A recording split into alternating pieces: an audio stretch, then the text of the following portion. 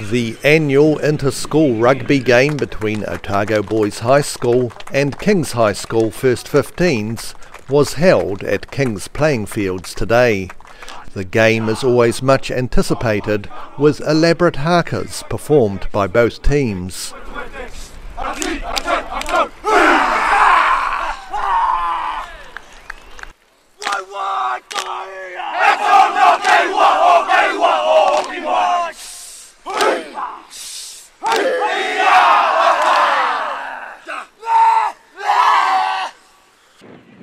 Last year, Otago Boys had won dramatically against Kings with a score of 32-5. However, this year the score was closer at 20-9 in favour of Otago Boys. Next week, Otago Boys will play Southland Boys High School at Dunedin's Little Bourne Park on Wednesday. Rudy Adrian, The South Today.